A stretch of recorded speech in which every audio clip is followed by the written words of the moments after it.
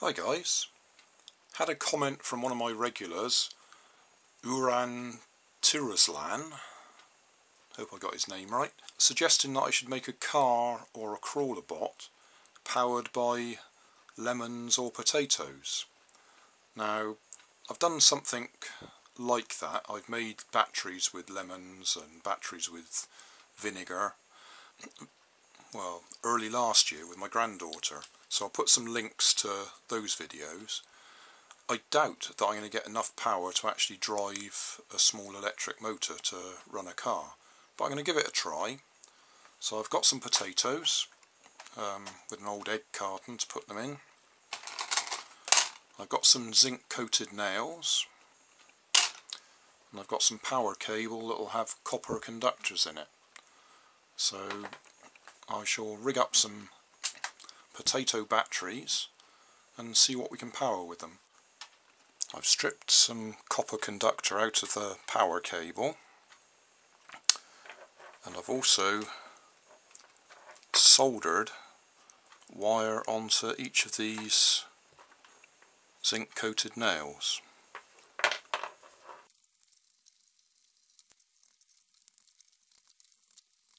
Right, so that should give us some power.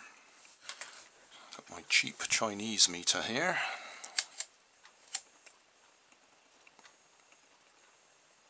I think we'll be lucky if we get, well, we should get about 1 volt. Yeah, just under a volt. That's not going to be enough to drive very much. I doubt whether it'll do the clock. But the plan is to cut each of those potatoes in half and then run another set of batteries and put them in series, so I should get about 1.5 volts, 1.5 volts with a bit of luck. But I'll just see if that'll drive the clock. I wouldn't expect it to drive the clock, but I'll give it a try.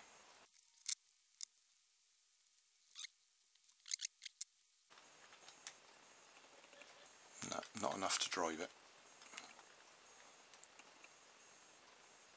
Now I've got 2 rows of potato batteries linked in series, so we're actually getting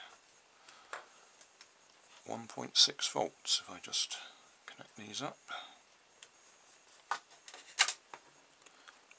There we go, 1.6 volts, but we haven't got enough current even just to run this little fella. I just put that in the positive side, that on the negative, and nothing. So we got the volts, but we haven't got the current. So there's no way that's going to run an electric motor to power a car. So we don't have enough current coming out of the battery, the potato battery, to run this clock. So what I'll do is I've taken the circuitry out of this solar rocker, which needs very little power to get it going. See, he's just beginning to rock a bit there.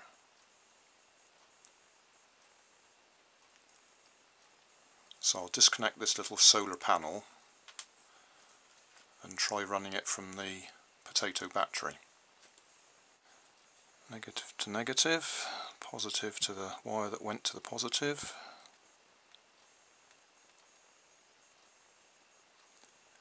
And away we go.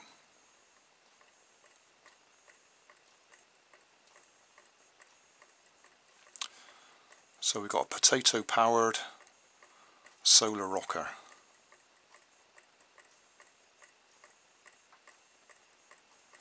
But there's nothing like enough power there for me to drive an electric motor. So no chance of an electric powered car, or a potato powered car. Got one of those little pager motors. I actually get them out of vibrating toothbrushes, but we'll just give it a try.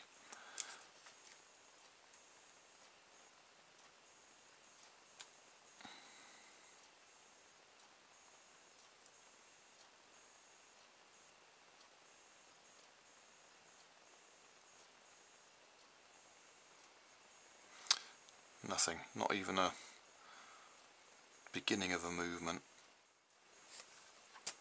Just check that out with a... It's a 3-volt battery, but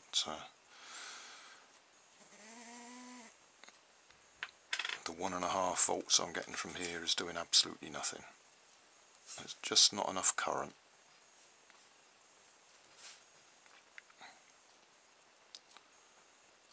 There's one other thing I can do. This is the circuit board out of one of those little solar lights that sits in the garden and charges up a battery normally. I've got it rigged up to a little capacitor there.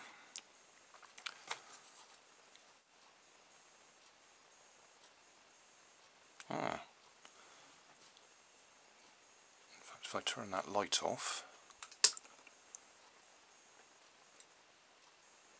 right, so we're getting some charge out of the battery, the potato battery, going into the capacitor, and then if I take it off, there's enough charge in there to flash the LED. So that's not coming directly from the potato battery, that's charging up the capacitor with a little bit of current, a little bit of voltage, and then when I disconnect, the capacitor discharges through the LED. So we're really talking tiny amounts of current here.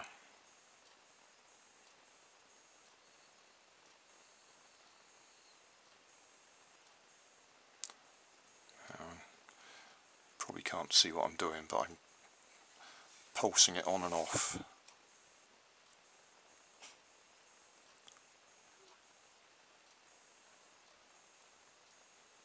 So we're actually lighting an LED with 1.5 volts of power, 1.5 volts of potato power. You can't actually light the LED directly with 1.5 volts, but by charging up that capacitor, the discharge allows it to light up the LED.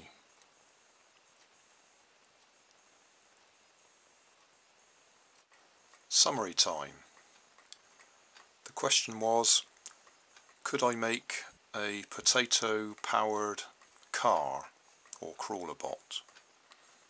Potato or lemon. Haven't got any lemons, so I've used potatoes. I've got 2 parallel strips of potatoes here. Get about 0.8 volts or 800 millivolts out of the back strip and 800 millivolts out of the front strip.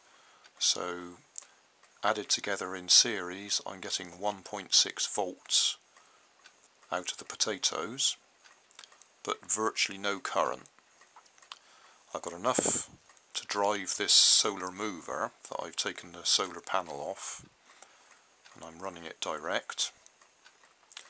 I've got enough power to charge up that capacitor from one of those garden lights so I can get the LED to flash, but I haven't got enough power to run the clock, and I haven't got enough power to run any of the electric motors I've got.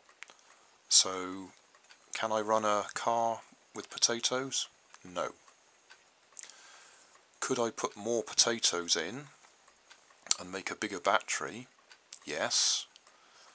But by the time I've added enough potatoes to run an electric motor, there still won't be enough power in that motor to actually move a couple of pounds of potatoes in weight. So I'm not going to go any further on this one. If somebody else can do a potato powered car, good luck to them. But I'm going to stop at this point.